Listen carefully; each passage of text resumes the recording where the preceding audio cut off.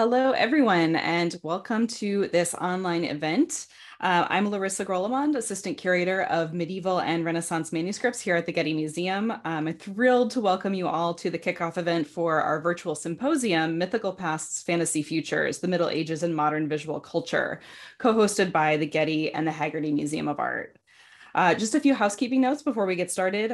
Captions are enabled, so you can choose to turn those on or off. And the chat is open, but please submit any questions that you'd like to pose to the panelists through the Q&A box, and we'll make sure that we get to those toward the end of the event today. Before we get to the main event, I just want to acknowledge the hard work of many, many people who made this event possible. My co-organizer, Sarah Schaefer, who you'll hear from momentarily, and the Getty team that includes Greg Sandoval, Daniela Alvarez, and Danielle Espino, and our behind-the-scenes AV team, including Heather Alviar and Clark Betty. A huge thanks also to Amelia Layden at the Haggerty Museum of Art, who wears many hats, all of them with immense style. Today's panel and the wide array of talks in tomorrow's program address the theme of medievalism in modern fantasy visual culture. And where better to have this discussion than online, truly the next frontier of modern and medieval fantasy. I'm so excited to have been able to co-organize the symposium with Sarah and the Haggerty across time zones and geographies, thanks to the magic of Zoom and the internet. This online symposium brings together an interdisciplinary group of academics and museum professionals from across the country and the world to examine how the Middle Ages appear in the contemporary imagination and how its aesthetics have inspired a wide variety of media.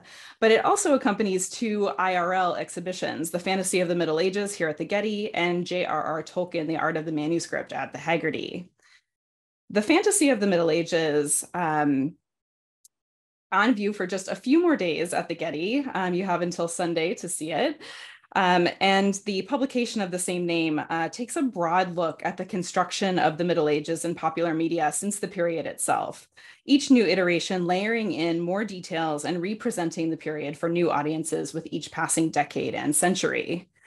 The show traces storytelling from the medieval period into the fairy tales and Arthuriana of the 19th century through reenactments and cinema of the 20th and 21st centuries, allowing visitors to reflect on how popular ideas of the Middle Ages have been formed over many hundreds of years and continue to influence our idea of a period of castles, cathedrals, and chronic diseases even today. We'll hear much more about this from our panelists today, but let me first throw it to Sarah for a brief introduction to J.R.R. Tolkien and the art of the manuscript. Sarah? Thanks, Larissa. And I will echo Larissa's many thank yous to all the people who have helped make this really exciting symposium come together. So I'll just say a few words about the exhibition that I co-curated, J.R.R. Tolkien, The Art of the Manuscript, which brings together a selection from the Tolkien archive at Marquette University, which holds the drafts for The Hobbit and The Lord of the Rings, as well as Tolkien's short stories, Farmer Giles of Ham and Mr. Bliss, along with about 36 objects on loan from the Bodleian Library's Tolkien archive, and a range of supplementary books and artworks, most significantly in the form of facsimiles of medieval manuscripts. With this exhibition and the accompanying catalog, my co-curator, William Fliss, who's the Tolkien archivist at Marquette, and I sought to give visitors insight into Tolkien's working process and major sources of influence through the overarching lens of the manuscript. That is the manuscript both as a handwritten work, often associated with the Middle Ages, so the kinds of objects that Larissa and Bryan Keene, her co-curator, who you'll meet a little bit later, study, and that Tolkien himself was deeply familiar with. And also the manuscript as a draft of a not yet published work. And I'll give a little more detail on the exhibition during tomorrow's introductory remarks, and Larissa will be doing the same for the Fantasy of the Middle Ages. But for now, I just want to highlight some of the ways in which an expanded approach to the visual and material wends its way into this exhibition. As many of you know, the starting point for much of Tolkien's secondary world was his invented languages, and many can now claim proficiency in, say, Sindarin Elvish, and I believe Bryan is one of those. We give much attention in the exhibition to Tolkien's calligraphy, exploring, for instance, the runic Cirth in relation to medieval tombs, or the Feanorian Tengwar similarities to Insular and Carolingian scripts.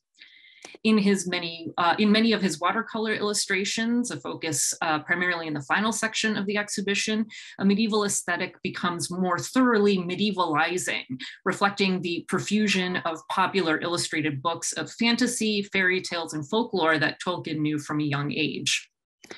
The complex borrowings, adaptations, and inventions that pervade Tolkien's output have been the subject of much debate and scholarship, and are one of the objectives we hope to achieve with the art of the manuscript was to ground these conversations in the visual and material, as well as the literary and textual.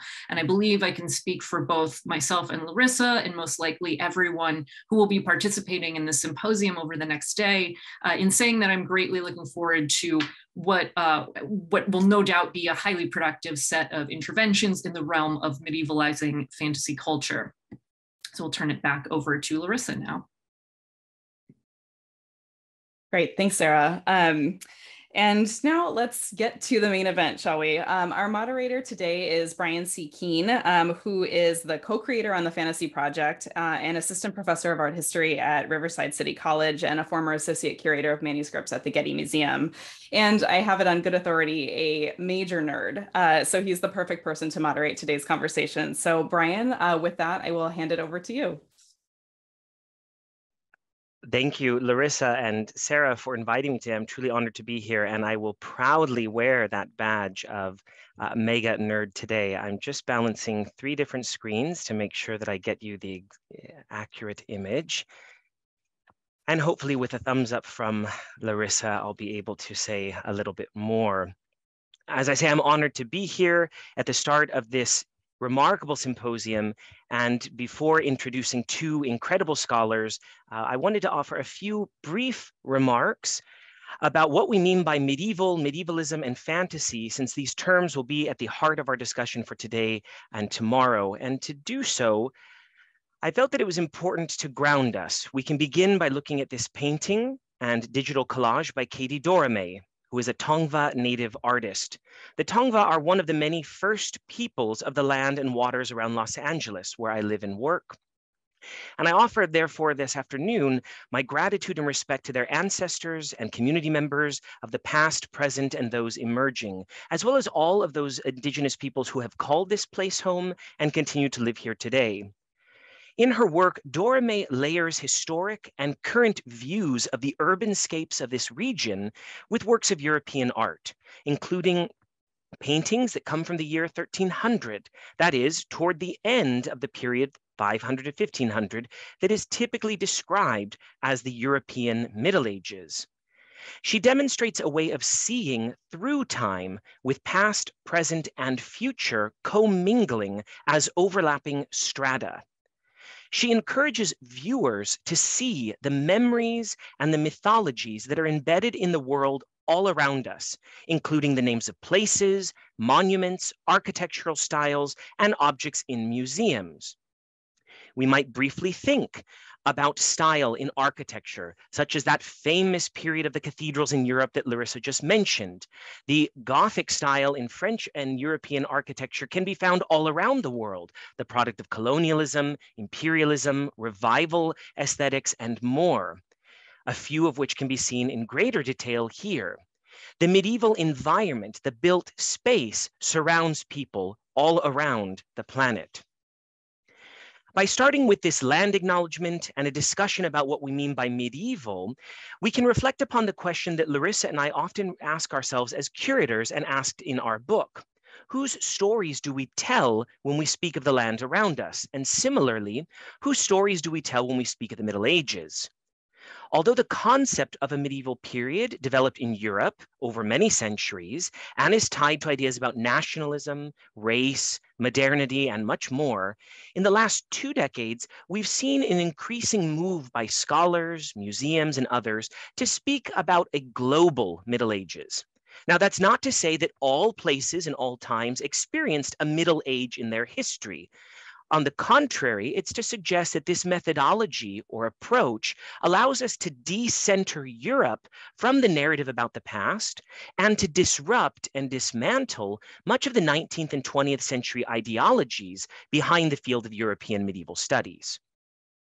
The 19th century, as we'll hear more about today and tomorrow, serves as a fulcrum for conversations about the development of the fantasy genre, which often includes the commingling of historical archetypes, settings, and more with elements of magic and folklore.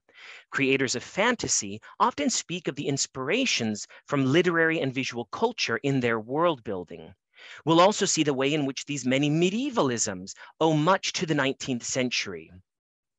In the fantasy of the Middle Ages, Larissa and I were conscious of the need to balance a presentation about the Middle Ages that acknowledged the long and often continued marginalization of certain groups from the presentation of the past, and to interrogate the role that medievalisms, all of those creative reinterpretations of the medieval past itself, continue to play in perpetuating those views of the Middle Ages.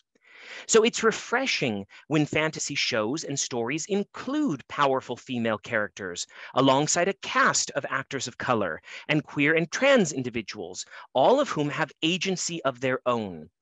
Each of these individuals already existed in the medieval past, in the past of the pre-modern world, if at times under different guises and described using different terms than those used today. I have to acknowledge that we owe much, in large part, to scholars of color who have worked to correct the view of the Middle Ages that otherwise is presented as one dominated by white, wealthy, Christian, heterosexual, cisgender men. It wasn't. It never was. The story of King Arthur offers one example of the necessary corrective. Stories of the King of the Britons developed gradually over centuries, with new characters, peoples, plot points, and locations added to reflect the ideals and concerns of the day. Very much the same way that Arthurian films tell us more about our own expectations of the Middle Ages than about the medieval world itself. And by our, I'm often referring to our of the American filmmakers or of the European circuit or of the anime and manga cycles as well. As a scholar, when I read outcries from fandoms about casting and plot decisions, such as the recent vitriol surrounding Dev Patel's role as Sir Gawain or Sir Gawain or Sir Garwin in The Green Knight, or about the kiss that he received from Lord Bertilac, I feel conflicted because knights of color and queer couplings existed in the medieval fantasy texts of Arthuriana itself. And as true as that is, it shouldn't matter because we're talking about fantasy stories. They involve magic. Why can't we open our minds to allow casts of color and queer relationships?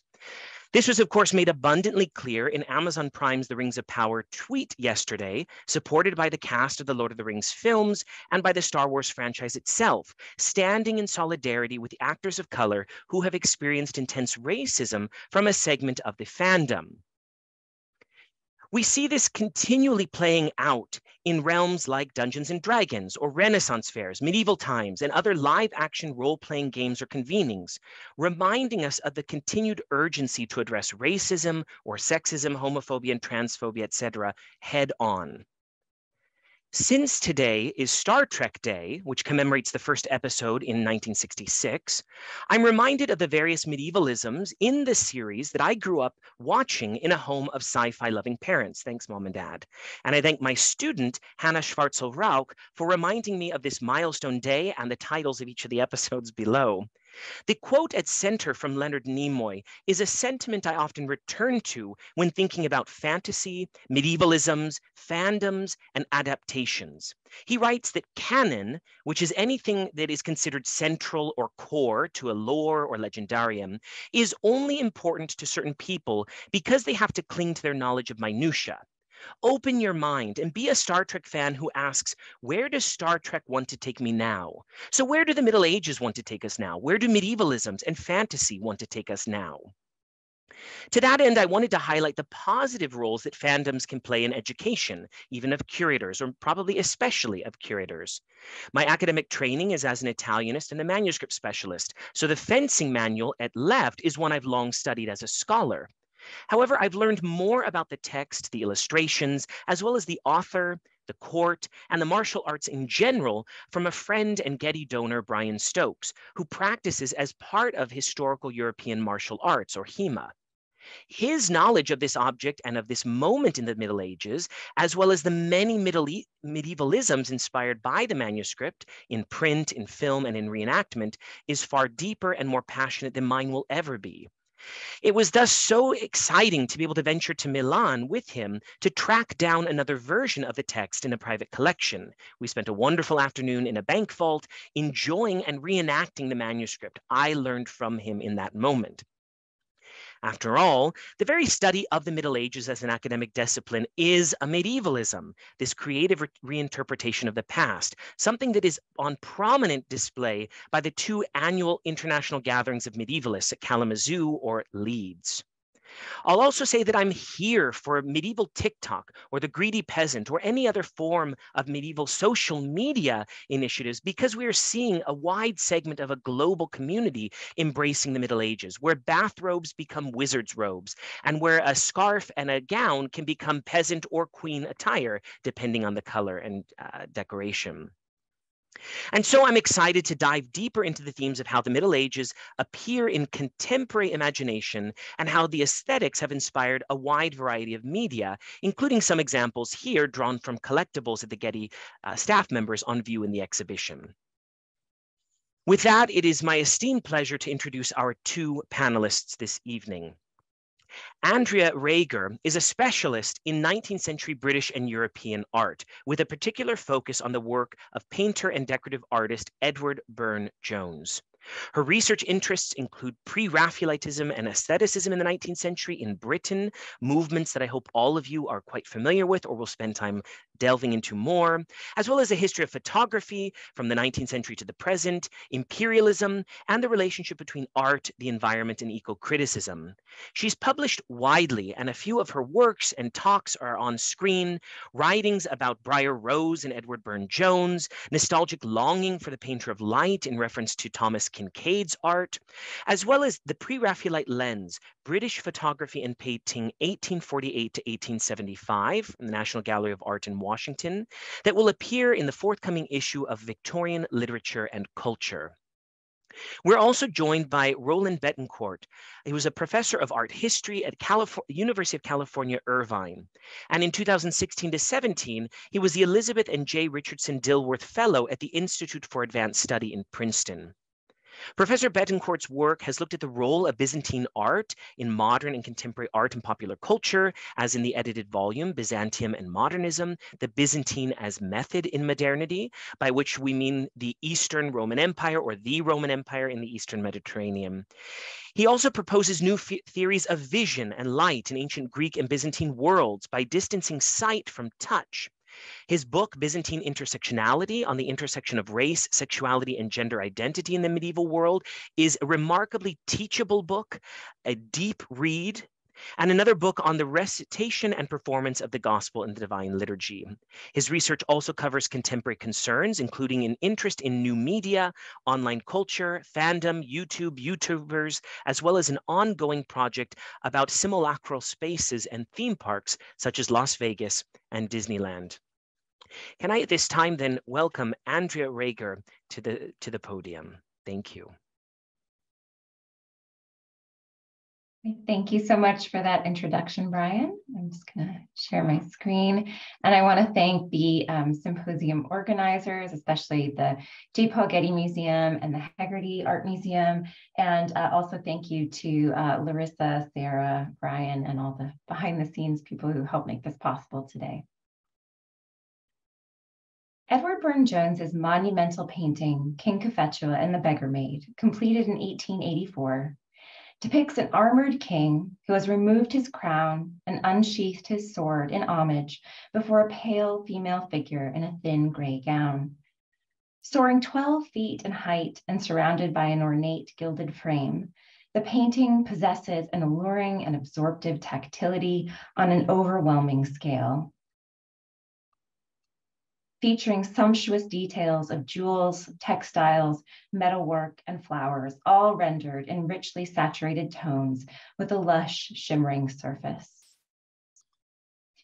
Inspired by a traditional English ballad, later retold by Alfred Tennyson in his poem The Beggar Maid of 1842, Cophetua was an African king who fell in love with an impoverished maiden and made her his queen. The visual narrative offered to the viewer by Burne-Jones, adapted from this poem and its earlier Renaissance and medieval iterations, is that of a world turned upside down, disrupting the established hierarchical order of the 19th century, where poverty rises above wealth, physical weakness above strength, woman above man. This radical vision of social, economic, and political upheaval is dressed in the aesthetic language of medievalism, what we might now term the aesthetics of fantasy. His embrace of the fantastical, of dreams, and even magic has fueled the perception that Burne-Jones was nothing more than an escapist who withdrew from the harsh realities of the Victorian era into imaginary realms of his own creation, eschewing modernity to depict a languid world of fairy tales and mythic heroes adorned in the garments of the past, with little relevance to the contemporary world, then or now, a charge often laid against the artists of the Pre-Raphaelite circle in the 19th century, and still used by some to dismiss the fantasy genre and its creators today. However, summarily dismissing Burne-Jones and the fantastical more broadly fails to acknowledge the revolutionary capacity for such immersive aesthetic encounters to disrupt and challenge the perceptions of an audience. As a painting that blatantly unsettled the entrenched order of the age, that employed an ancient legend to call attention to the modern obsession with materiality, and that proclaimed the nature of its making, King Cophetua and the Beggar Maid depicted a multi-layered vision of what might be, of a world rooted in fellowship rather than acquisition, in which beauty can be set free for all. The painting, I argue, functioned as a secular altarpiece that flouted the modern art market and exhibition system, inviting the viewer to cross the threshold of the painting and experience a transformative encounter with the decorative. It was a potent site-specific disruption of the public and private spaces in which it appeared, and a visual manifesto of craft practice as a rebellious act. In my opening comments this evening, I will explore how Burne-Jones did not just adopt the accoutrements of a fantastical past, but also revived the medieval concept of dreams as visionary states. With monumental paintings such as King Cophetua and the Beggar Maid, he hoped to reveal the utopian power of embodied aesthetic experiences, not as a retreat, but as a vehicle for revolutionary awakening. In his 1998 text, The Cultural Turn, philosopher and literary theorist Frederick Jameson suggested that, as deceptively familiar as Victorian society seems, the potent critique offered by the aesthetic protest against commodity culture and industrial mass consumerism offered by artists like William Morris, and I would add Burne-Jones, no longer appears as radical as it once did. Jameson writes, "The final point I want to make has to do with beauty itself. It only seems appropriate in the present context to recall beauty's subversive role in a society marred by nascent commodification. The fin de siècle from Morris to Wilde deployed beauty as a political weapon against a complacent materialist Victorian bourgeois society and dramatized its negative power as what rebukes commerce and money and what generates a longing for personal and social transformation in the heart of an ugly industrial society." Jameson claims that since the image became so ubiquitous and commodified in the postmodern era, it was no longer possible to perceive beauty as a critique. In his later text, Archaeologies of the Future, published in 2005, Jameson went on to argue for utopian form as capable of generating revolutionary pockets of stasis from which disrupt dominant power structures and elicit the desire for revolutionary change. Jameson describes utopian form as, quote, "a representational meditation on radical difference, radical otherness," end quote. Discussing Morris's socialist dream vision novel News from Nowhere as a key example, he argues for the utopian form as positing a radical break with the present in order to depict a future that seems impossible. In keeping with Jameson's theory of utopian disruption forming a pocket of stasis from which to reflect back on and critique the world, where an alternate future can be imagined and then enacted, I argue that across his diverse artistic practice encompassing painting and a wide range of decorative arts projects, Burne-Jones left behind a series of aesthetic havens to inspire the people of his own day and generations to come, including paintings like King Cophetua and the Beggar Maid.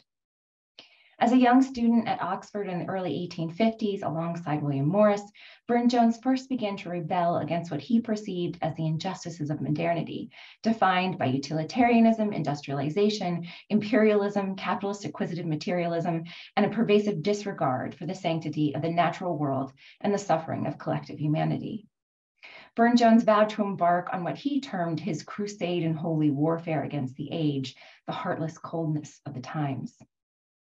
After declaring that he would abandon Christian ministry for the secular ministry of art, his protest against the age took the form of immersive, epiphanic aesthetic experiences, Jameson's pockets of radical utopia. Burne-Jones remained true to his quest to confront the age through the vital address of the visual arts throughout his life. Again and again, across a wide range of media, he advocated for the need to awaken from the industrial devastation of the 19th century through the revival of artistic handicraft and pleasurable labor, the return to an intimate appreciation of nature, and the realization of social equality through fellowship, each intrinsically bound to the other.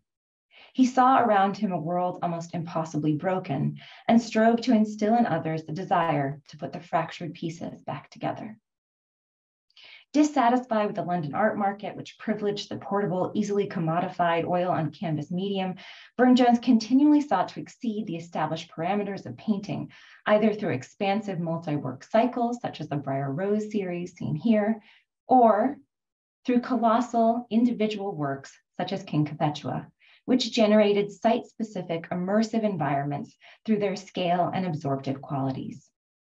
With this single expansive canvas, created at the height of his career and amid his rising public status as an artist, Burne-Jones interrogated not only the possibilities of the painted surface, but also the capacity for art to challenge the perceptions of an audience.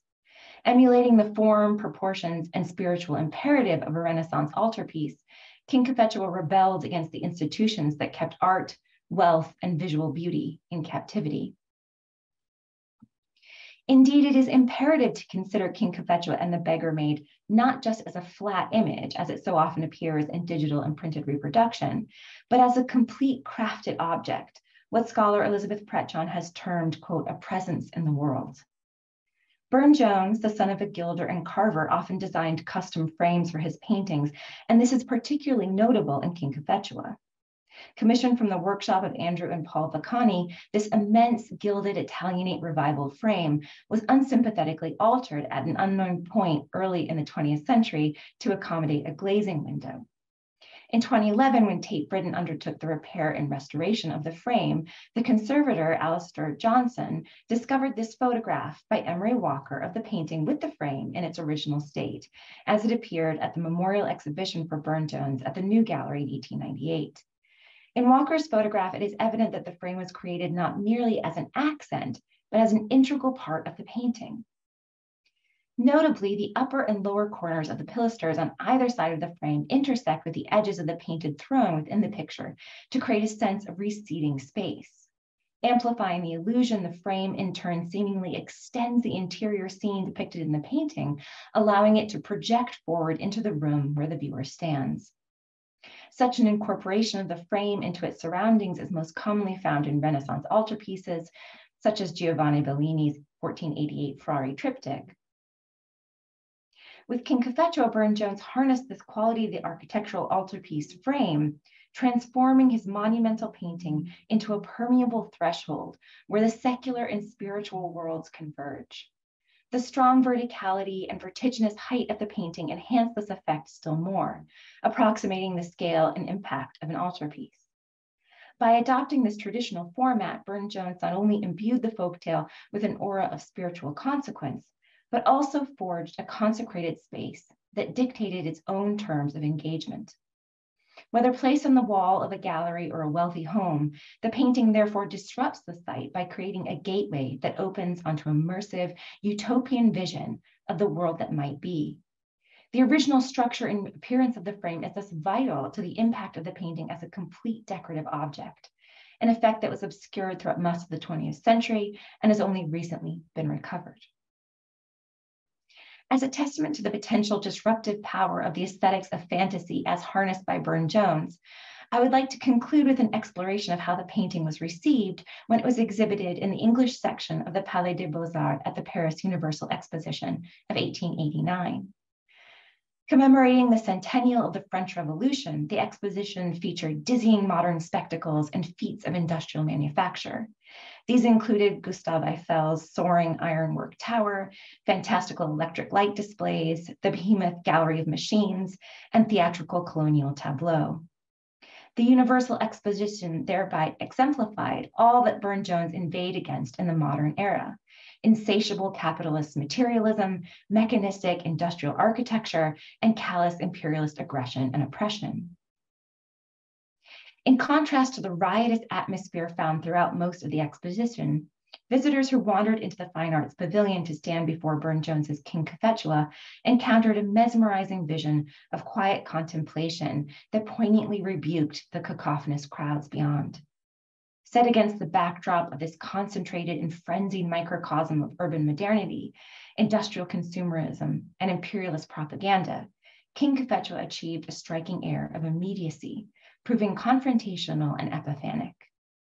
Following Burne-Jones's death in 1898, both French art critic Robert de La Sizerin and Belgian artist Fernand Knopf chose to center their commemorative essays on their still vivid memories of the contrast between the frenetic atmosphere of the Universal Exposition and the quietly provocative vision of King Cophetua and the Beggar Maid.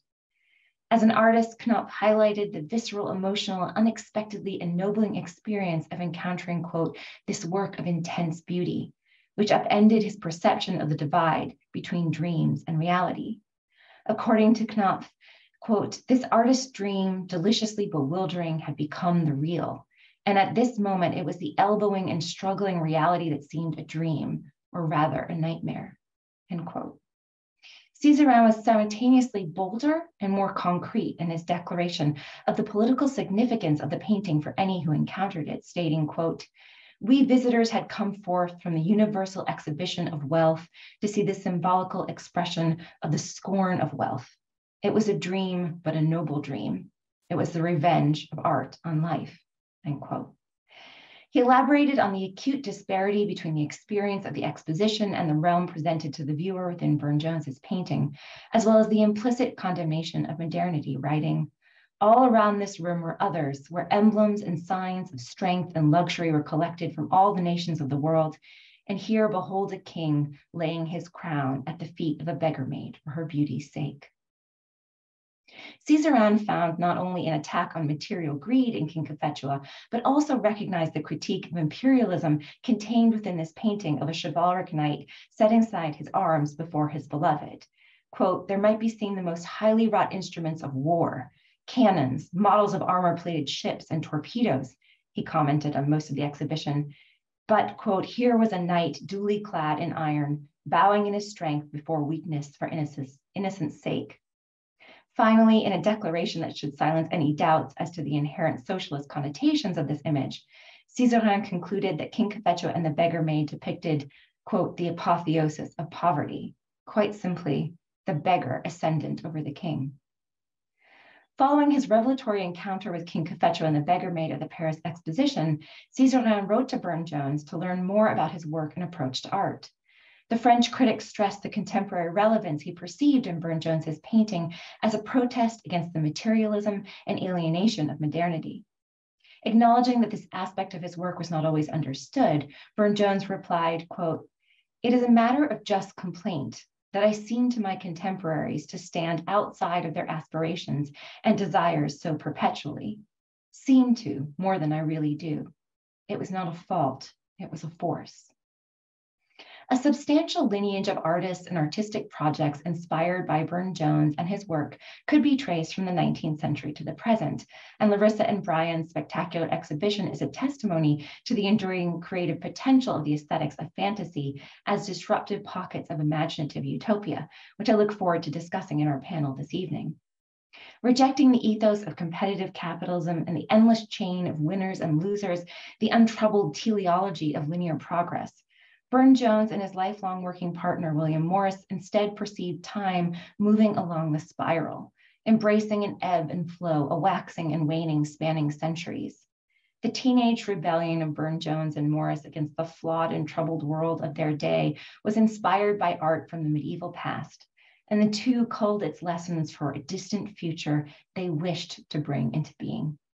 Morris's personal motto is the Latin phrase, ars longa, vita brevis. In other words, life may be short, but art endures. Thank you. And I'm going to turn things over now to Roland.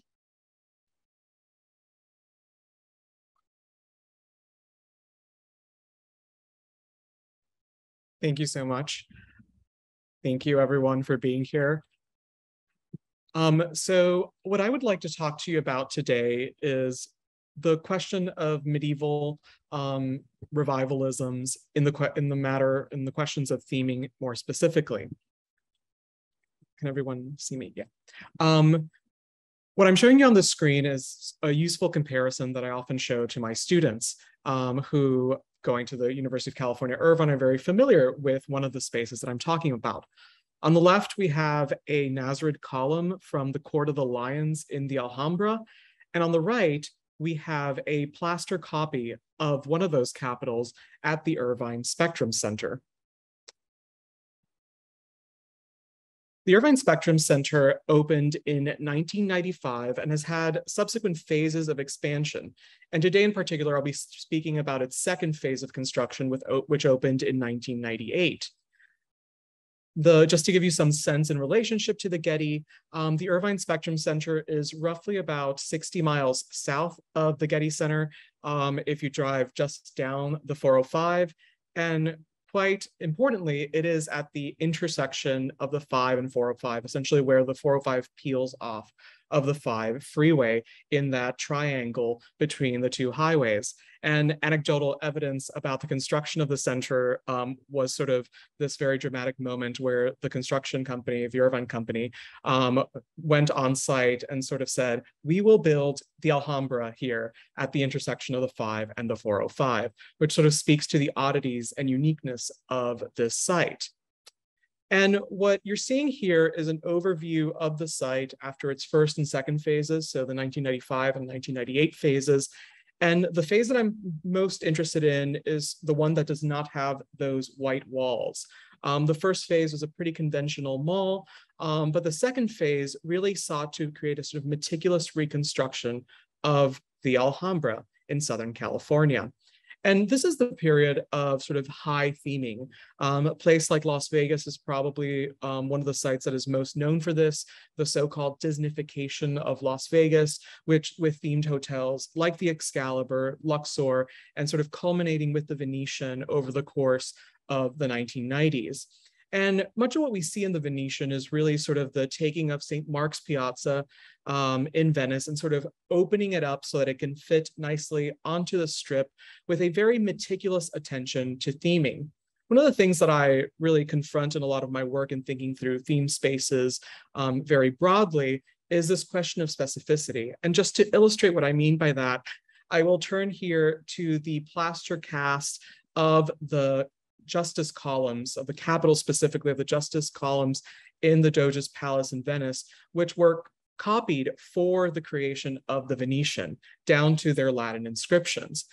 Oftentimes these spaces in this period, particularly of the late 90s, are marked by a meticulous attention to detail that we often would think is sort of counterintuitive to what theming is doing in places like Disneyland, where you expect that people are seeking out a vague impression of a period or of an experience, but not often sort of looking at the details to create this illusion.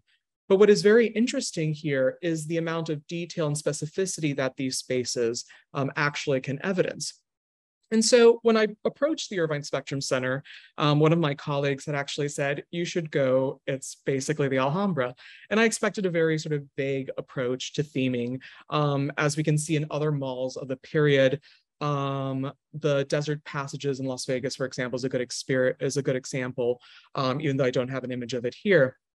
But essentially, what I sort of asked myself is how much detail can I parse out in the space of the so-called Irvine Spectrum's Alhambra?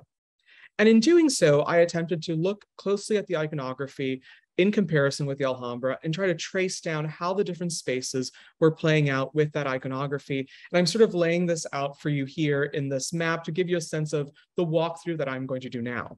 So in a very quick and reduced version, I am going to give you a sort of quick walkthrough of what the experience is of moving from this Gate of Justice by the Cheesecake Factory and out through the Generalife Gardens that sort of culminates the space of the Alhambra theming of the Irvine Spectrum Center, which essentially just follows this broken line going through one portion of the building.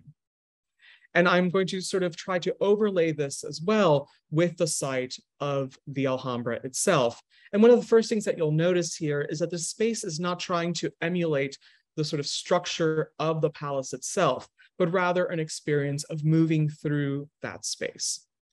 One of the first things that you can do here, which is quite striking, is that if you sort of circumvent the space of the Alhambra and navigate around it, what you begin to see is this impressive attention to detail, this desire to be meticulous in theming down to the brick and mortar walls, these rough-hewn walls that sort of outline this portion of the Alhambra. And you begin this journey in this impressively postmodern space where you have this Gate of Justice abstracted down to its essential elements, the horseshoe arch with the alternating color voussoirs, and this hand that is prominently displayed on top of it. I also particularly love the fact that at night this glows with neon light around it, emphasizing that sort of removal. And I just give you here a detail of the hand on the top left of your screen that is located at the Gate of Justice, and the hand below it that is located at the Spectrum, and some comparisons here with Nasrid Quran cases that used a similar iconography and were often associated with the Nasrid dynasty, which quite interestingly, the Irvine Spectrum Center sort of understands in the context of old Spanish legend without making any mention of the Nasrid dynasty. As you move past that space, then what you begin to experience is essentially a broken line. And one of the key things that this broken line does is that it basically breaks off your lines of sight so that you're not able to see the other discrete spaces. So these spaces in the middle are sort of these Orientalist imagined bazaar spaces, as you can see with these canopies hanging overhead that basically isolate you from the more discrete spaces of the Alhambra that are being reproduced. And the first space that you of course confront is the Court of the Lions, which really sort of captures the sort of idea of the Alhambra. And for most people who might be familiar with the space, this is probably what the theming sort of boils down to. And it is quite fascinating. You have here these sort of garden shop lions that are placed around these circular orbs, sort of emulating the lions, not mimetically, but sort of the idea that there are lions around a fountain. And you even have a rendition of a pseudo-Arabic inscription that you can see similarly around the base of the fountain in the Alhambra itself. So these very intricate attentions to detail that not only involve the creation of plaster casts of certain elements, but also this attention to duplicating some of the inscriptions found on the building itself. As you move through this space, you also begin to notice that there is an attention to proportion and scale, as well as the overarching space. This is sort of another view of the Court of the Lions, which should demonstrate the similarities here with similar ornamentations on the capitals and shafts of the columns, and this large arch with the three smaller windows above. It is this level of detail which begins to surprise my students and my colleagues whenever I speak of this building. And you can see in many ways, the ways in which you have a sort of boiling down of the ornamentation of the site to these sort of flattened out patterns that can be mass produced for the various needs of the site overall, but still attempting to have a sort of substitution of each of these parts with a great deal of specificity. After leaving that space, you enter the space in the mall that is perhaps the oddest, but can be very clearly identified with the Court of the Golden Room, which, as you can see, is defined by that smaller window with those scalloped edges and those two other windows flanking it on the side. And one of the most interesting aspects of how this space reads is precisely in the oddity of the proportions and scale of this space. You can see here a closer detail that shows the degree in which they sought to emulate the formats of some of these windows, particularly that small center window, and also the ways in which the space sort of is moved around, which leads you then to a sort of paring down of these sort of iconographic details here when you arrive at the long pond in the Generalife Palace, which is essentially outside of the main Alhambra complex. Here, iconography is essentially boiled down to the shape of the streams of jets that come out of the fountain and this long format of the fountain to sort of capture this sense of this particular space. And it all very quickly culminates in this other fountain that is lower in those gardens, which is simply cited by the patterning on the floor. You can see this sort of scalloped pattern with this star-shaped as it is rendered at the Irvine Spectrum Center. Essentially, what you've done throughout this process of walking through this strip is that you haven't really produced a sort of palace that you wander around at your own pace, but what you're really doing is producing in a linear fashion a tour guide's view of the Alhambra, walking you through these major hits of the palace and then walking down further into the added gardens of the site.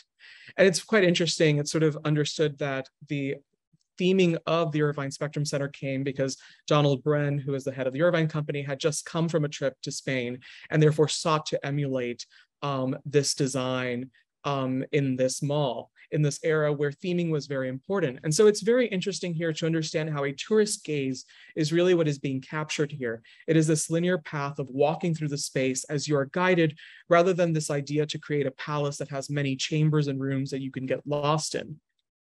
But one of the things that most fascinated me about the Alhambra's replication in the Irvine Spectrum Center is that small detail that you see there on the bottom left of this image, which is the minaret that sort of is the first thing you see if you're coming to the Spectrum Center from the 405. And this minaret is basically located right there in the center. My arrow is pointing to it. And what I find most fascinating is that it doesn't come from the Alhambra. In fact, it is a quite meticulous replica of the minaret of the Koutoubia Mosque in Marrakesh, Morocco, dating to the 12th century, and which was restored in the early 90s, which I believe is not an insignificant detail to keep in mind. But most interestingly, this minaret had perhaps most famously been reproduced in themed architecture in 1984 at the Morocco Pavilion in Epcot Center in Disney World, Florida, where the Morocco Pavilion was actually commissioned, or rather sponsored by the state of Morocco. And what you see here is a sort of, just to give you a little bit of a sense of the space with this wall, which gives you an idea of how that minaret works within that theme space in Epcot Center. Most of the language around the Spectrum Centers tends to place this minaret in the context of Spain. And so oftentimes it is compared to the Giralda in Seville Cathedral in Seville, Spain, which dates to the 12th century, but with several additions through to the 16th century. But a closer look at it, particularly the two windows and the four arches above it, culminating with two arches above as well, demonstrate that this is quite a meticulous copy of the Koutoubia Mosque's minaret, which demonstrates this interesting moment where we're seeing this medievalism not only citing actual spaces with a great degree of specificity, but then also turning to other sites that were recognizable within broader theme spaces like Disney World. And even though how the space reads from below demonstrates here this sort of sensibility where it is the one moment where we move away from the Alhambra to cite this other very recognizable monument, which perhaps is best captured by its reiteration at Tokyo Disney Sea in the section themed after the Arabian coast from 2001, which, as you can notice, the Irvine Spectrum Center's minaret is actually more closely affiliated with the actual minaret in the details than the one at Tokyo Disney Sea. For me, what's fascinating here is not only how these spaces are composed through their iconography, but also the ways in which these theme spaces then create their own intervisuality, how guests who visit these various spaces begin to make comparisons, not to perhaps sites that they are familiar with, but rather with other themed environments that they know, like Walt Disney World or perhaps Tokyo Disney Sea. And I'm in particularly always very struck by this in thinking about how much for Southern California residents, the marketplace at Galaxy's Edge, which is sort of this Orientalist fantasy that Imagineers talk about going to Marrakesh and to Istanbul to take sort of inspiration from, how that in many ways reads more like the Irvine Spectrum Center and something far more familiar than a galaxy far, far away.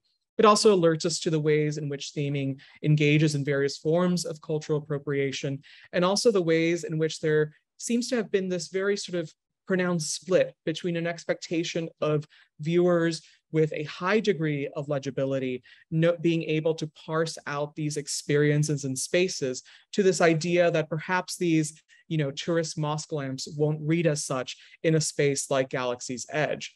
And so that is something that for me opens up a host of questions about how to think about theming in a world that now has its own histories of theming through the past decades, and which continues to sort of struggle with degrees of specificity and legibility in these various spaces. As I always ask, why these meticulous details, why these plaster casts, and what is the activity that they are doing? And so I think a lot of this opens up a lot of interesting questions for us to talk about as a group in the Q&A. So thank you very much.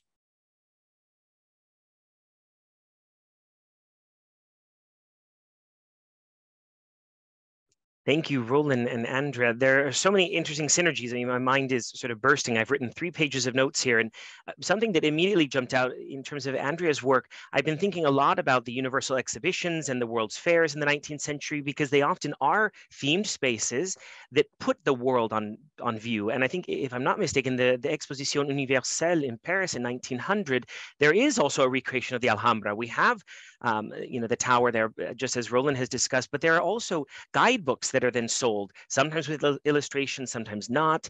We have Crystal Palace in London similarly, and I'm constantly interested in how the Middle Ages is presented, how Byzantium, Roland's area, is presented, often really focused on national centers. Sicily becomes a really important Byzantine center across these spaces. So you both bring up these really important points about what's at stake in terms of the representation. And I love that both of your talks used the terms meticulous, detail, also a focus on mass production of materials. And I also appreciate the critique both that Burne-Jones had of the Universal Exhibitions and these fairs themselves and the capitalist, imperialist underpinnings, and the same way, Roland, that you're able to critique the ways in which there's both the attention to detail and the mass production, and what this form of Spanish architecture means in California.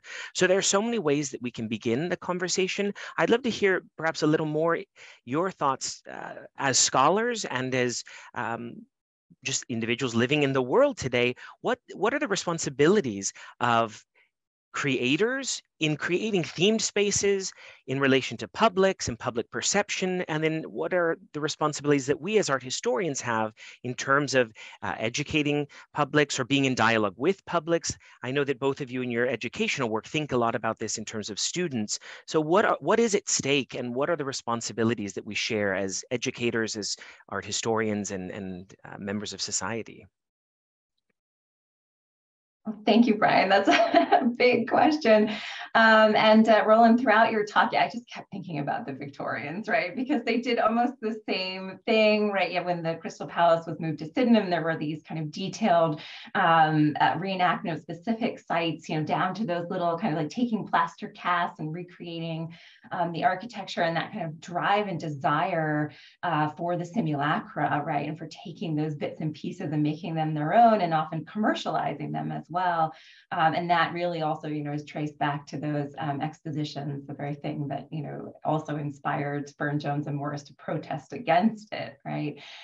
So, I think as far as the responsibility goes, there is that kind of duality, right? To think of when this type of referencing is appropriation, when it is posing as a kind of commodified substitute for the real, and then also when it becomes that kind of space or site for resistance, for creating utopias for resisting and speaking back. And so, I think it's always important to consider the legacy, the history, and the way that we interact with these sites now, and that it's telling us a lot more about us, right, than it is in some ways about the past and about how we want to relate to and draw from that past moving forward. Yeah, there are a lot of great points there. One of the things that I cut out of this talk for the sake of time is also thinking about how much what the Irvine Spectrum Center was doing was actually made possible by the extensive documentation of people like Owen Jones and those books that were easily accessible so that you could produce an inscription on your fountain with garden lions because of that documentation. I think that's one of the interesting things. I've tried to see if there were any sort of archives for that material, but the architecture firms are like, it was the 90s, like that's all gone. But I think that's also something that's really important. And I mean, one of the things that it's funny with, with students, friends, everyone that I take to the Irvine Spectrum Center, originally there's always that question of like, wait, how is this actually citing this? Like, are you sure this is just theming? And then of course I pull out my iPad and I have all the comparanda images. And it was really interesting because I found an old map which was somewhere hidden on the site that actually demonstrated that early on they were actually citing these various spaces. So the idea that you could take a sort of virtual tour of the Alhambra in each of these locations, which really sort of emphasizes this idea of course, like virtual tourism and pilgrimage.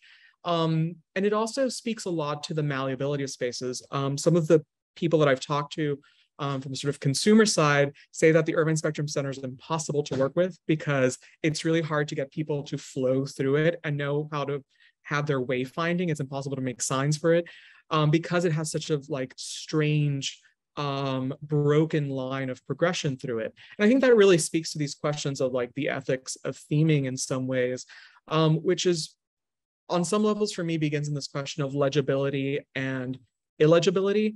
Like, when are you expecting someone to be familiar with the theming and be able to parse it out, and why? Oftentimes at a place like the Venetian in Las Vegas, it comes down to sort of wealth and power of tourism, these notions of a grand tour that endured into the 20th century, and of course very much spurred on by the jet age as well.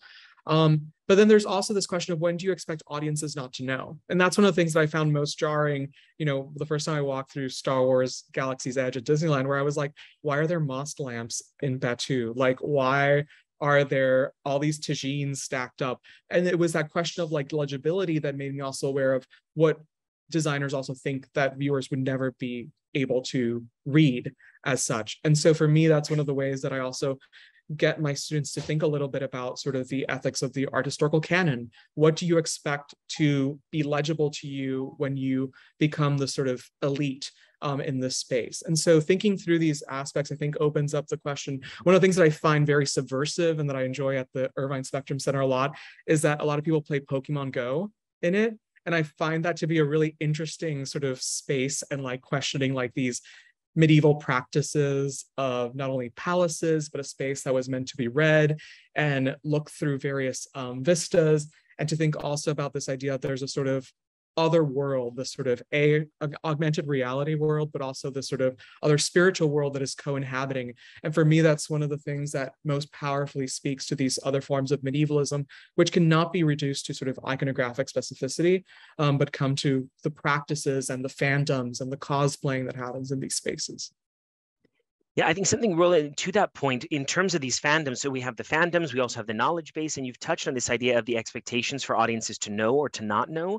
I think that's something as art historians, we're attuned to looking at the visual. I see there's the comment about, are these replicas are they seen somewhat as insulting to the originals? I think there is a question of expectation, of intent, and how audiences experience the spaces. And it made me think, Andrea, in your case, Burne-Jones' picture would have stood out in the entirety of the exhibition there, and that it becomes this kind of quiet protest or just complaint, are a few of the words that you mentioned. I'd be curious, in what way was he coding his work to be both recognizable to those in the know, but also thinking about a work that was meant to be that altar? So it seems that he is actually appealing to multiple audiences at the same time, one that, to Roland's point, is perhaps subversive, and the other that is about beauty for all. Are there specific cues that he's giving us overall? I loved all the primary documents you gave to us about the reception, but I'd love to hear more about sort of how he's coding that picture. Yeah, and I think this kind of comes back to Roland, what you were saying about this ethics of theming, right? So creating a complete replica of the past, I mean, that is, or another site even, like that itself is kind of impossible, right? So it's about making these kind of allusions to the past and then pointing to the present and even the future. And I think that that is how kind of Burne-Jones coded that difference, is that you can see these kind of allusions, suggestions of this kind of fantastical past, this kind of atemporal space. But there's also these resonances with the contemporary world. And so he's trying to create these spaces in his paintings and his craft practice where he is drawing viewers in through aesthetic experience. And then through that drawing in, there comes this awakening, this desire to change, this kind of confrontation of what is happening in this fantastical space, as opposed to what's happening in, you know, everyday reality, and trying to kind of like return to reality and change it. And so I think that that is sort of how he's, you know, making it a kind of vehicle for change, right? To draw the viewer in, to use those kind of sumptuous details, the tactility, the sense of immersion, the opening up of the space through the frame. But then once you're there, you see this vision, okay, we could say it accords with very traditional senses of, you know, what a woman should be, what a man should be, what weakness and power and beauty are. But there is this inversion, right, where poverty is raised above wealth, where what we might perceive as physical weakness is raised above strength, and the kind of, you know, the figure of Cophetua as this imperial knight, which again was very much kind of, people recognize that right away, and how that is being subverted. So I think it's kind of making that, sort of drawing someone in, and then making the contrast or the critique on the present moment. Roland, did you have any thoughts along those lines?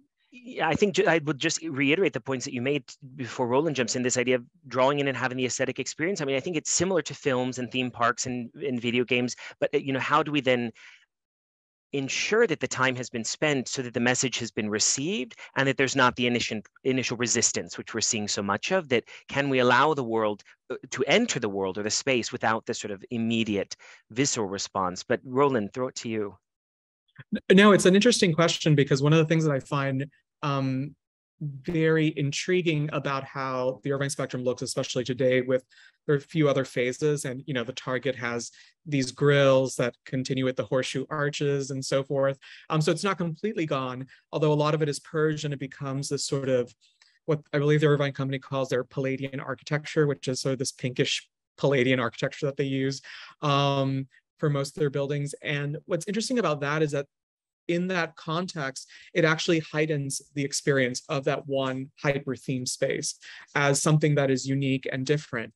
And even the experience of how you move around the space becomes very linear in that one space, where it's sort of like you're going through the Alhambra portion. It's like you might be at Disneyland, but you're entering it's a small world, and you need to like sit there and wait until the ride is over, which I think definitely sort of is a very interesting tactic for how you understand the space. I think, you know, I was having a conversation with some creators who were interested in like how to make their experience more like a theme park. And I think they were thinking about immersion and seamless experience. And I was like, put a line in front of it that people have to wait to. Like, what are sort of the peripheral experiences that we go through to enter certain types of spaces, which for me, I think of very much so as someone who also works in the Byzantine liturgy, like what are sort of the rituals that we go through before entering? Are there purification rituals that you enter a space before?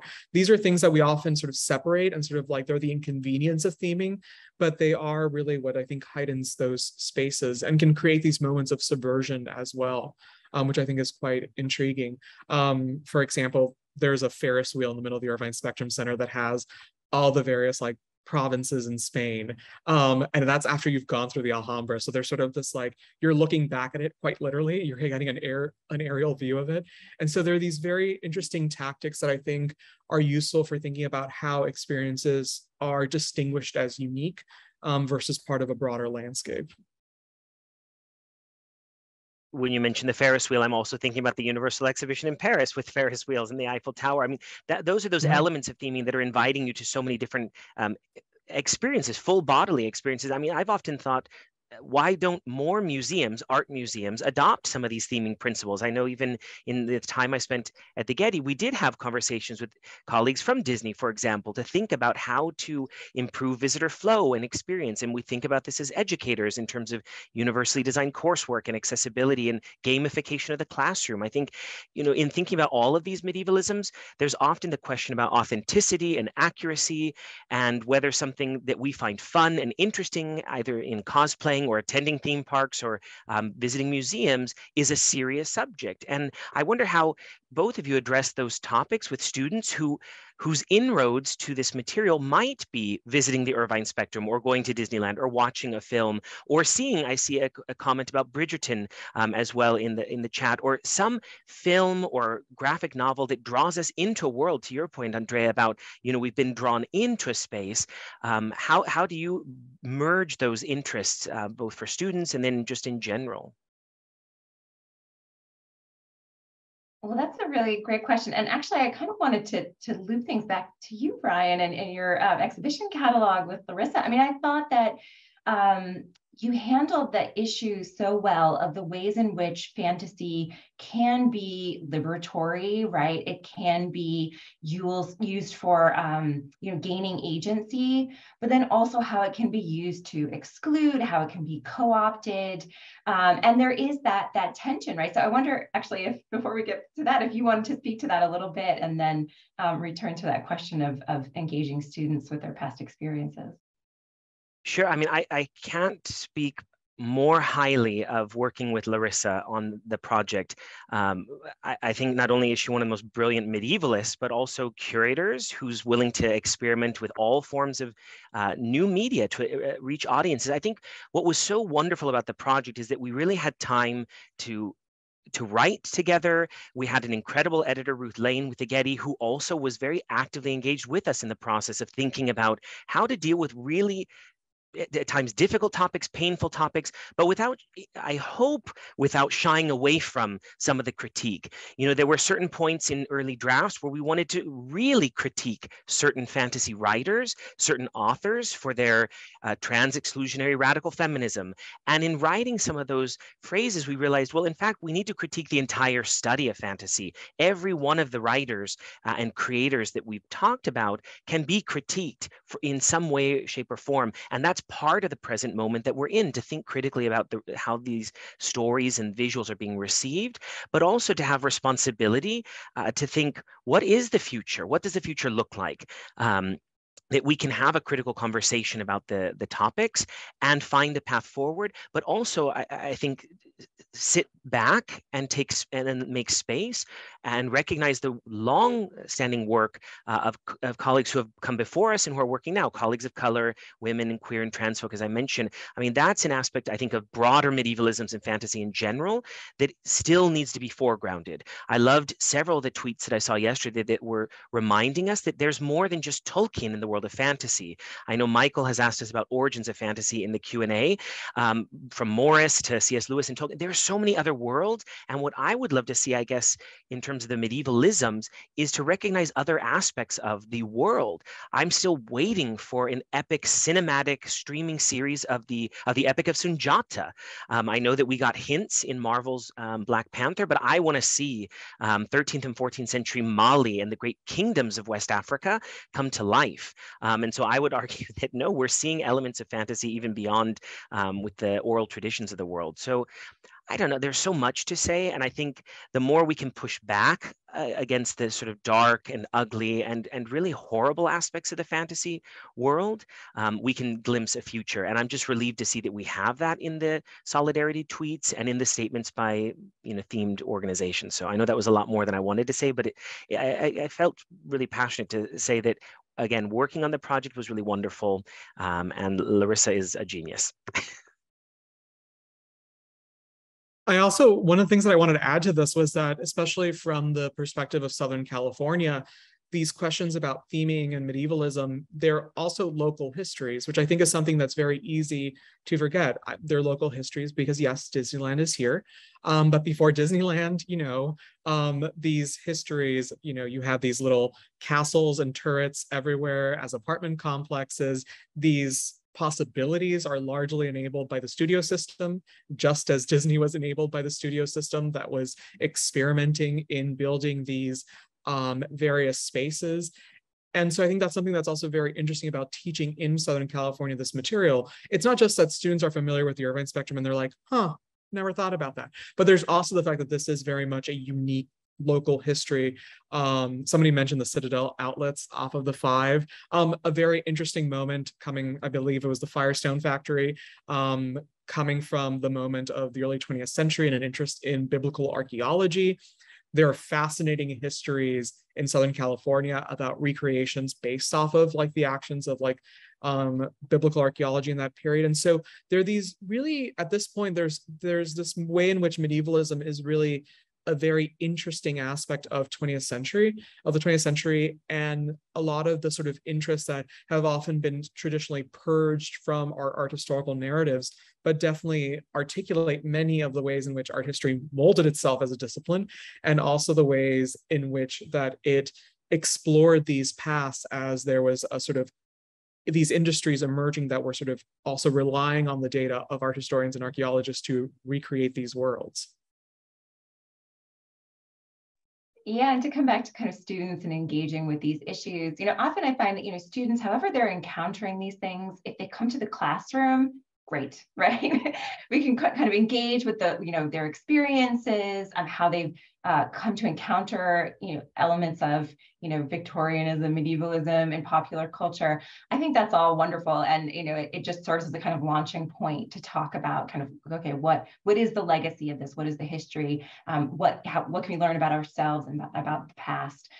Through that. Actually, where I find more resistance is within academia more broadly, right? I mean, I don't know how many times I had to kind of justify looking at the pre-Raphaelites in a serious way, that this wasn't in fact, kitsch, and having to kind of justify that as a pursuit in the first place, when it's just like, oh, okay, that is just, it's tied into popular culture and consumerism, and it's, fluffy, and you shouldn't pay any attention to it. So I think that's the kind of the more resistance point. Whereas, students, I think, you can kind of guide them through, okay, here's where we might have encountered some of these things. Why is it there? And what does it tell us about us and our relationship to the past?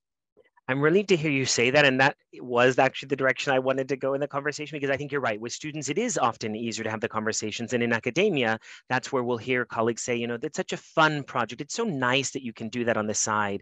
But what does your serious scholarship look like? And I think this is serious scholarship. That speaks to so many aspects of the hierarchies of genres and fields of study within our discipline. And I hope another aspect of this recording that lives on for students anyway is the promise that there is real, serious, important work to be done.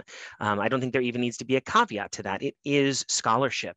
And certainly, Roland, I keep thinking about some of your early work. I still assign to students what you've written about Lady Gaga, because it's such an incredible visual analysis of her work, and in all forms of media, presentation, performance, and so forth, and perceptions of reality. So I'm relieved to hear that. I think if we can continue to encourage our colleagues to no longer share in hushed voices or whispered corners that their guilty pleasure is a sort of medievalizing thing, show, theme park, or otherwise, that we really can continue to move the discussion forward. And that's what thrills me about tomorrow's conversation, is that we're going to hear so many topics that take us all around different media, different geographies, and more.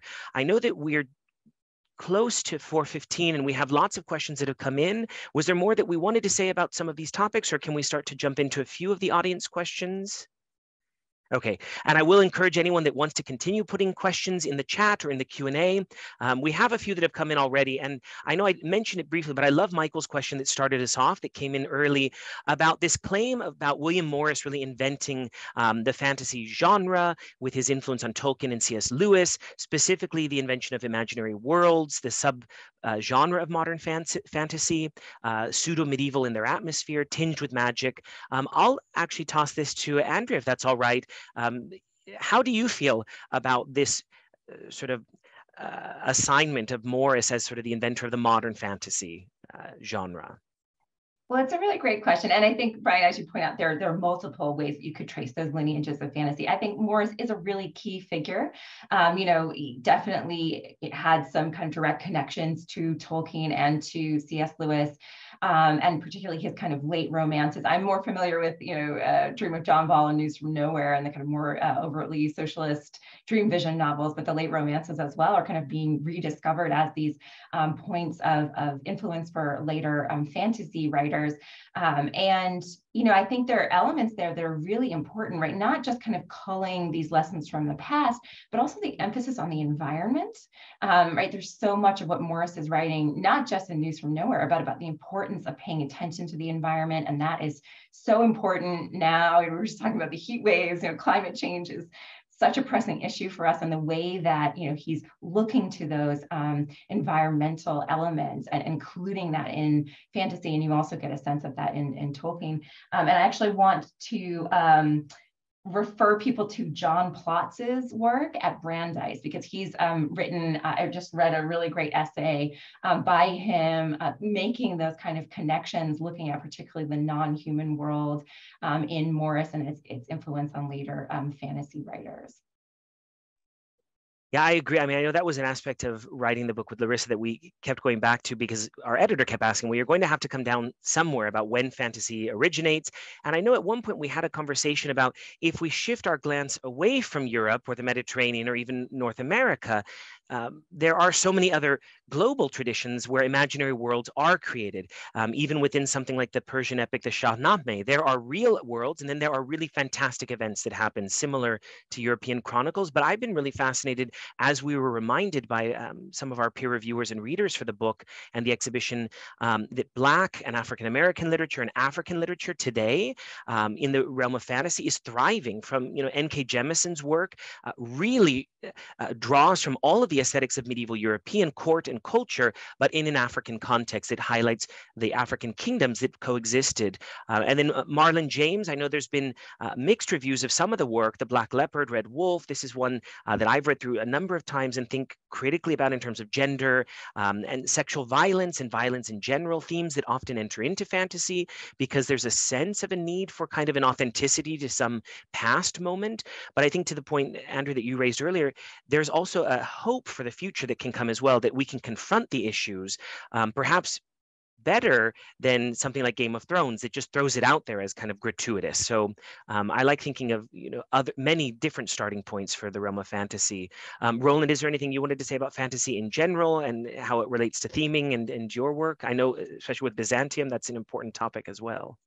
Yeah, no, I mean, I think especially from my vantage point from Byzantium, there's obvious, one of something I've recently published is really about the fact that the Venetian, themed over San Marco, but the one missing building in the Venetian is San Marco, which I think is something really fascinating, that the Byzantine is purged purposely. It might be too religious. There may be many reasons.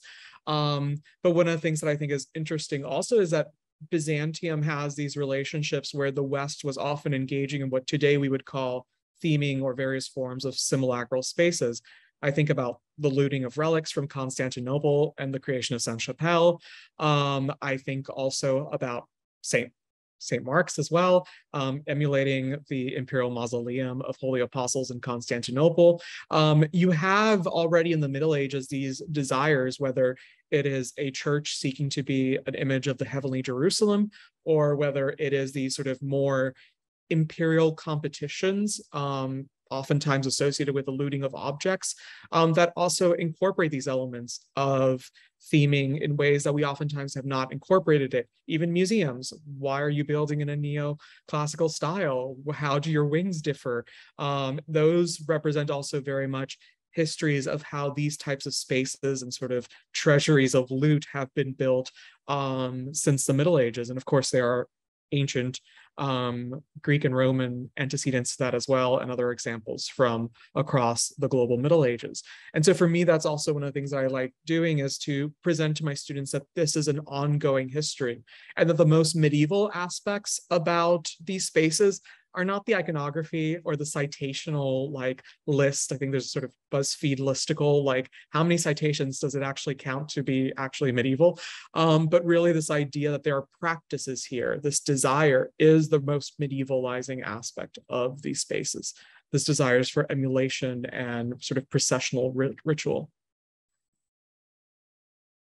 Yeah, I think it's fascinating. And there are, of course, two questions here that touch on the points that you've raised about simulacra. Does this production of simulacra dull the mind or foster intellectual curiosity is the first?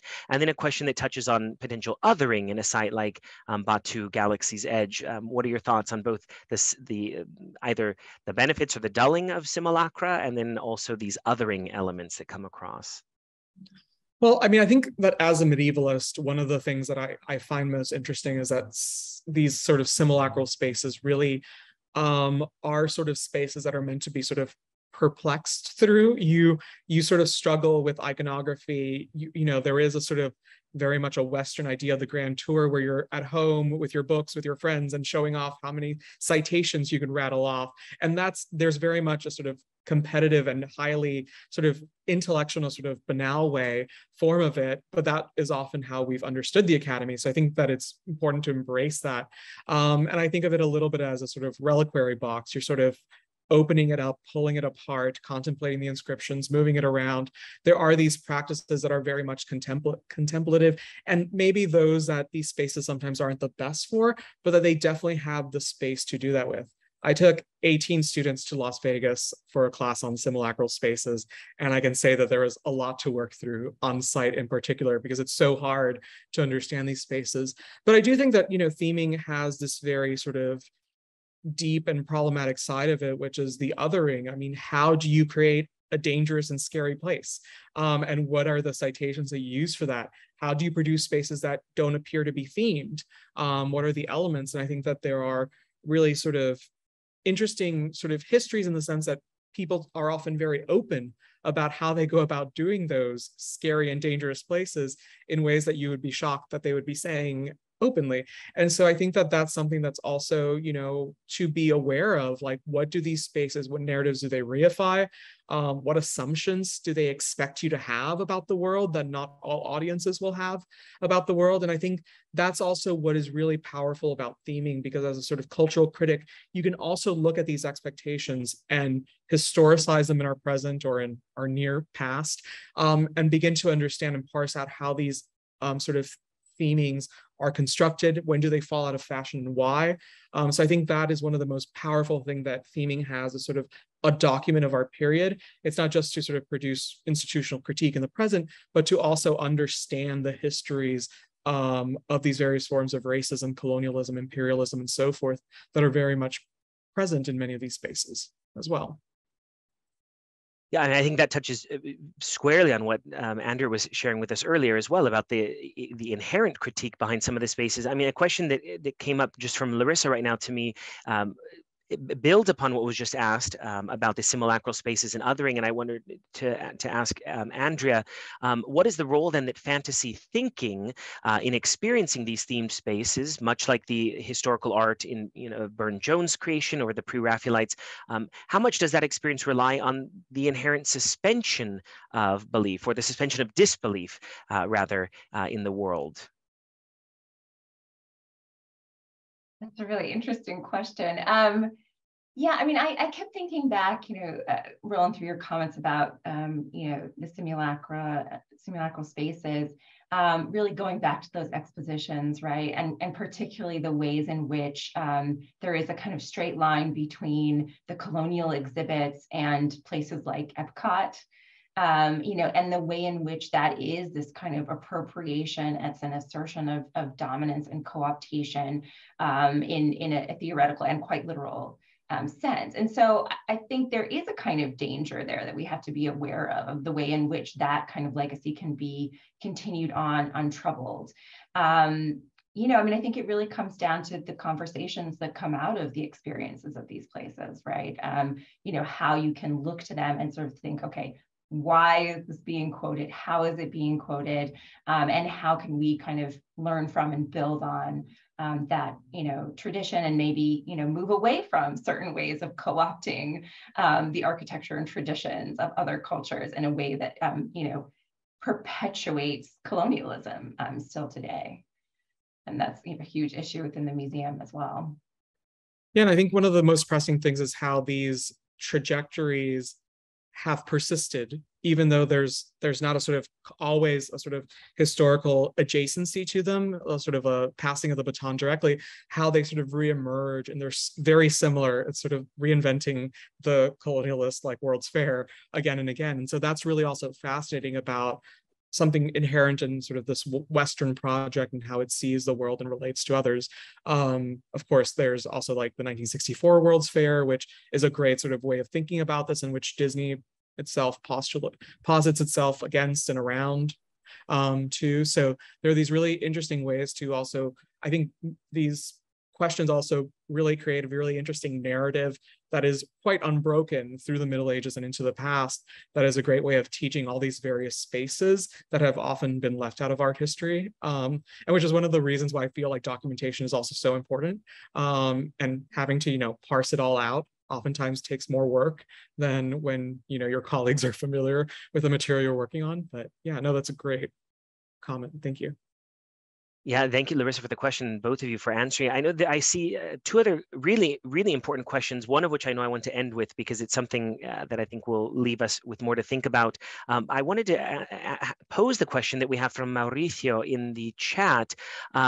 Could you talk a little bit about the theoretical methodological possibilities of the research concerning the relationship of medievalism and visual culture? And a follow-up that a lot of researchers are being developed, or research is being developed in that sense, but it seems to him at least, there's not much theoretical or methodological debate about the topic. I mean, I keep thinking that with medievalisms and visual culture and fantasy studies, what I'm drawn to at the moment really is fandom studies, adaptation studies, studies that really get into those aspects, and theming studies. I mean, that Roland, you're working on as well.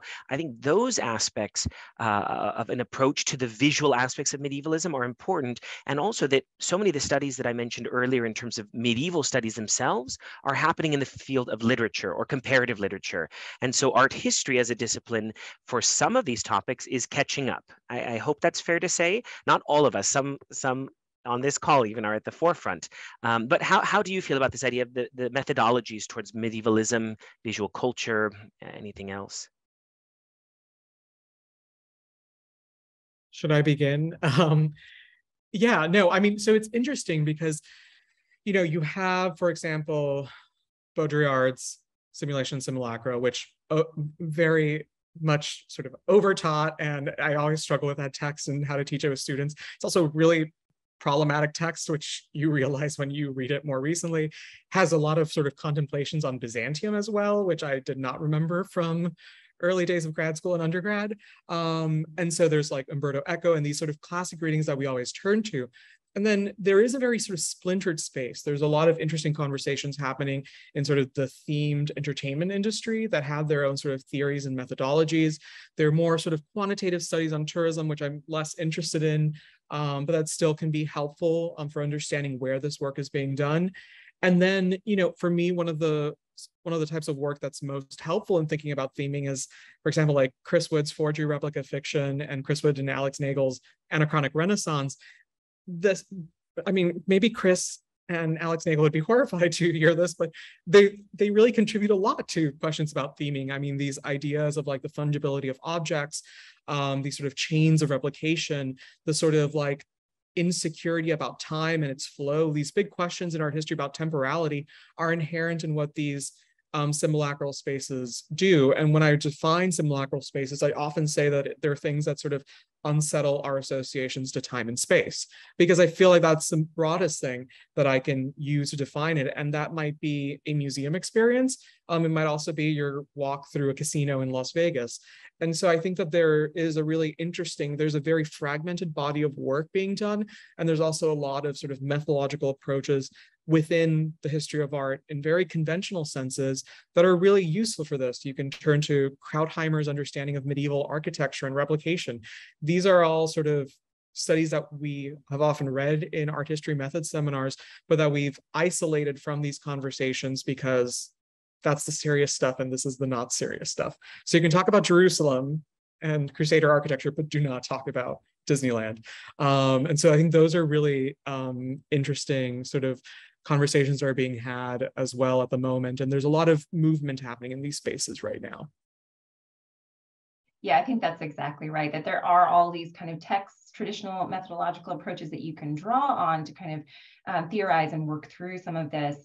But there is this kind of fragmented scholarship that's happening here and there and in different areas of the field. And I think, opening up to, an engagement with things like social media. I mean, Bryan and Larissa, in your catalog, you mentioned this idea of kind of social medieval or social medievalism, right? Which is in some ways the origins of this exhibition project, right? And kind of opening up to that and allowing that and theorizing that. But there's a lot of work, I think, still to come.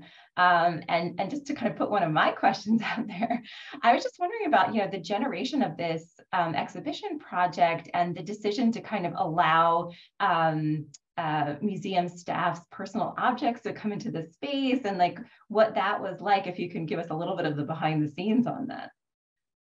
I don't want to tell too many stories out of school, mainly because, Larissa and I had so many conversations about the show before I transitioned to the classroom in 2020. And, initially we had conceived a space that we were calling the Medieval Fantasy Bookshelf that would feature books from our collection and others that really highlighted the book as object and also the art of many of the book covers, and to show the real range of medievalisms in fantasy literature, including manga and graphic novels and comic books and so forth. So that's where it started. And then Larissa really had this ingenious idea to bring in more of the staff. And I think that from my perspective, having left the institution at that point and been a cheerleader on the side watching it come together, to me, it was exciting to see and learn aspects of colleagues that I had worked very closely with that I knew nothing about their medievalizing interests or backgrounds, and the way that they could engage their own families, a partner, a child, a relative who also had those interests. I mean, my sense is that this really touched on more than just the staff. I mean, it had the impact of forming a kind of community. Everyone that I've heard go through the show and that I've taken through the exhibition finds that space really one of the most engaging aspects of the space, and I would agree. I also hope in future presentations about this topic that museums find ways to incorporate those objects in the spaces with the art, I'll say in air quotes, that, I think of them as the works of art. There's great artistry and craft behind them. So there's a lot more I hope that Larissa can share tomorrow about that. But really, if nothing else, it was just delightful to hear from so many colleagues how thrilled they were to share their objects. And I hope to see themselves validated in their love, in their interests, and to, I'll say this on record, break down the boundaries between this idea of curator or keeper of collections and keeper of knowledge. I mean, I really firmly believe, as I know Larissa does, this idea that we are learning just as much with our communities, probably more than we're imparting or presenting in the gallery space. That's where social media has become such a fertile realm for analysis and participation, not just for study. I think there's a lot of potential qualitative studies that can be done in future, looking at the responses that audiences have online to certain social medievalisms. I'm already looking at the comments about the Rings of Power on Amazon Prime and can't wait to sort of make sense of this in a global sense. But anyway, those are my 2 cents there. I will say I do love the question that we have from Emily Song.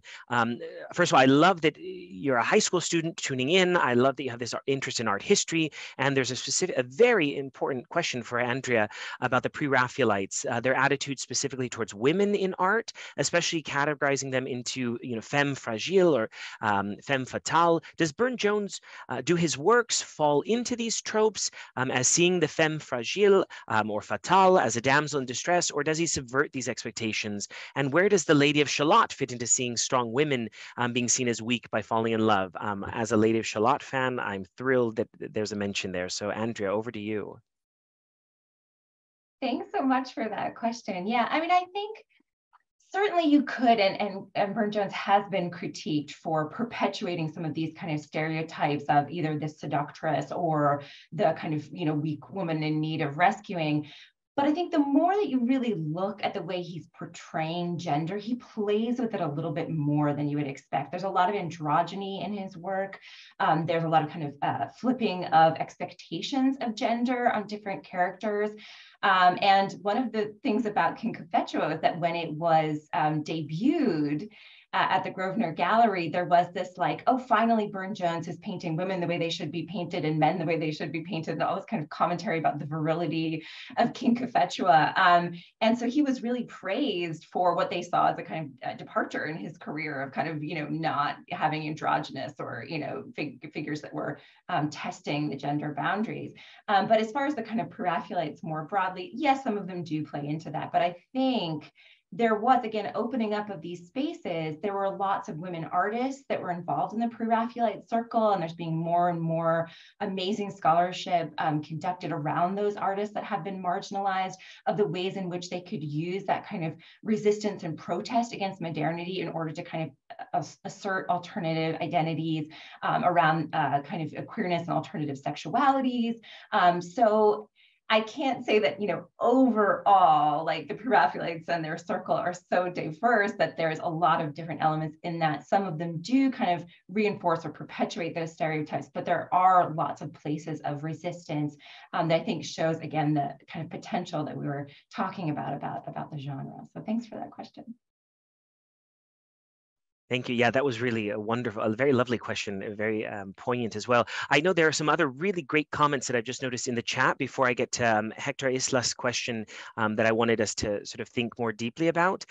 There was this note about the Society for Creative Anachronism, the SCA, which is something that Larissa and I certainly thought about for the show. And I think that's where, again, medievalists always, okay, and I'm not going to say medievalists, all medievalists, but there is still at times that tendency, as we talked about earlier in terms of scholarly circles, to create a kind of categorization or hierarchy of different approaches to the past. And yet whenever a medievalist, a scholar of the Middle Ages proper, wants to know how an astrolabe works or how to make a trebuchet, they're going to turn to the Society for Creative Anachronism, which is an incredibly serious and important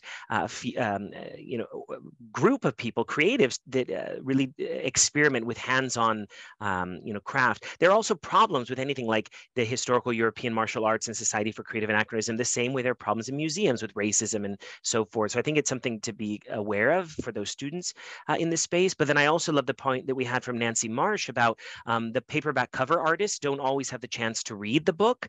And so they're working on whatever editor inscription is given. This is true of both the Ace and the Ballantine Lord of the Rings editions, which I think absolutely remember looking at those covers and trying to find the connections. So there's something wonderful there in thinking about, how we might internalize a cover for a book as being the world making for a realm that the artist may not have actually had access to the text itself. And then I see that Jerry Knowles has a question that's coming about Dungeons and Dragons. What are our thoughts on the recent efforts to further represent diversity? I've really appreciated that they were very honest and transparent in their statement that in 2020, they acknowledged that we've listened, we hear that there is a desire for a comment, and we reaffirm the mission of Dungeons and Dragons to embrace fantasy as an imaginative, creative genre that welcomes all forms of beast and of good, representative of all groups and people. I mean, it was an approach. It may not have been perfect. I'm sure it didn't please everyone, but in looking at communities like D&D and looking at Ren fairs and medieval times and other gatherings, I think what Larissa and I found more and more is this draw to welcome people. As a queer non-binary person, I feel really welcome in those spaces, not just because I'm surrounded by nerds, but because being a queer person in that space doesn't feel different, doesn't feel as a form of alterity. There's already this kind of acceptance that I wouldn't otherwise necessarily always feel if I'm dressed in liturgical garments, elsewhere, right? So there's that aspect that I really love. And then the other thing that I know is often stated is that whatever period we're studying, 19th century, looking at Burne-Jones, is revealing more about Burne-Jones and his concerns than about the medieval past or the stories that he's looking at. In the same way, medievalisms today on screen or at the Irvine Spectrum are telling us more about our expectations of the past or imaginations of the past than they are about the past itself. Of course, there's a bridge between there, but to the question more specifically then, in our opinion, why are people so drawn to the Middle Ages? Is it simply looking or searching for an escape from today's hectic lifestyles? I think there can be many ways to answer this, but I'd love to know your thoughts of why are we so drawn to the Middle Ages in all its forms? Roland, I think you should jump in with this one. I sort of want to answer this as a Byzantinist more specifically, because I think that's what I love about, I've never came to working on the Middle Ages because I like knights or dragons. Like I don't actually care much about that at all. Even though I've always loved Lord of the Rings. One of the things that I love about working on the sort of medievalisms around Byzantium is, first of all, trying to figure out like what hectic idea was produced of Byzantium that is allowing it to be cited. Probably the most passing reference that I remember to Byzantium is in the show New Girl, where Zooey Deschanel's character is staying at a hotel, wants to have a fancy night, and she calls up the front desk and asks for some form of erotic movie, perhaps set in the Byzantine era. And it's sort of that chaos that Byzantium tends to produce in its citations that I think is most fascinating, because it often appears through obfuscation or removal. It often speaks to very idiosyncratic knowledge of Byzantium by an author or creator that then sort of spirals into a very interesting sort of, but also very fragmented thread. And so one of the things that for me really is exciting there is to have this sense of like, not just what attracted you to the Middle Ages, but what did the Middle Ages become, this particular sliver of the Middle Ages. And it's been very interesting to hear when sort of pressing sort of creators who are citing Byzantine art. It's like, why did you cite Byzantium and not this or that? I had a very interesting conversation with one of the set designers for Justice League about Wonder Woman's sort of apocalyptic cave scene, which is all Byzantine frescoes and Greek inscriptions. And it was really interesting because in some ways it was not the ancient origin of Wonder Woman, but it was somewhere in between modernity. And so that also lent this sort of like, this medieval Greek world. And so seeing these various forms of nationalism, of various forms of spirituality, the fact that we have synagogues built in a Byzantine style to not be Gothic, or to become too Protestant and avoiding the Gothic that is associated with Catholicism. These are really fascinating things that for me has shown not simply an attraction, but what becomes sort of this like beeline that the Byzantine offers for creators in various ways. And that's really what draws me to that complexity. It's never the same. And oftentimes through the 20th century, it's been queer creators that have been most drawn, and creators of color who have been most drawn to Byzantium because it's medieval, but it's not. And that relationality is really powerful. So that's my answer. Yeah, I think, something that the exhibition and the catalog establishes really well, right, is that the medieval has become this kind of repository for, the fantastical, for folk tales and fairy tales, for kind of locating that kind of collective imagination in this time that is clearly not now, right? And so I think that is where the draw and the power comes, creating these kind of juxtapositions and differences. Now, within that, right, I think there's a lot of complexity that's hard to kind of sum up in one big way.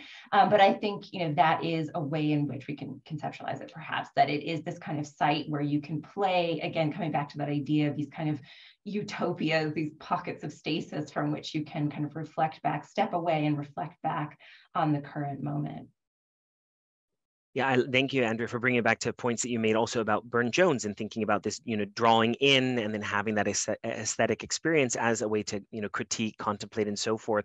I agree and echo Larissa's comment in the chat about why are we often also drawn to the pre-Raphaelites. And I also was one of those individuals with those posters in my dorm room, the Belle Dame sans Merci, and the Lady of Shalott. I mean, in works that we're going to hear discussed tomorrow, I'm certain of it. And then the question about the difference between Gothic revival and medievalism. I mean, really, Gothic revival is a form of medievalism, and there are many different Gothic revivals. I think, there is stylistic Gothic revival and so forth. It's a larger topic for our concluding remarks.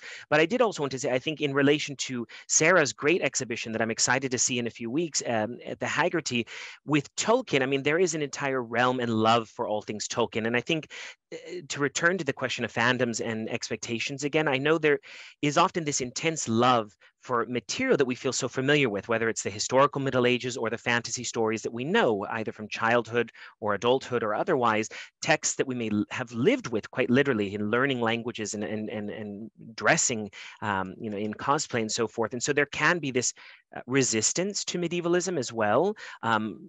Not always because of who's making it and whatnot, but I think it's careful to keep in mind what is the actual critique.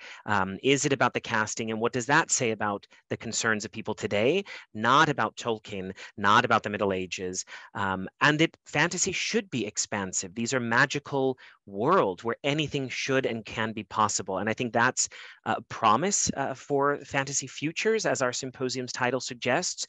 So with that, I really want to thank Roland and Andrea for your time, for sharing, to everyone in the audience who's attended, who's submitted questions, who's also had a really active chat. I've loved seeing the back and forth between cover illustrator artists, which has really wowed me. So thank you for your engagement, and I'll turn it over to Larissa for some concluding remarks and housekeeping. Wow, yes. Thank you guys so much. And thank you to Bryan for a very able moderating of the discussion. And also thank you so much to Roland and Andrea for your insights in terms of medievalism. And I'm actually going to have to go to the Irvine Spectrum Center now and really take a close look at it. And what a wonderful conversation from members of the audience. And I hope that this is just a preview of the topics and themes that we'll get to tomorrow. So please make sure to join us tomorrow beginning at 9 a.m. Pacific for a full day of talks about a huge variety of topics in medievalism and pop culture, everything from Magic the Gathering to Crusader Kings 3 and everything in between. We'll get to more pre-Raphaelites, and it will be a great time. So please make sure to join us online tomorrow. And thank you to the panelists and Bryan again so much for this wonderful conversation. And thanks to all of you for tuning in.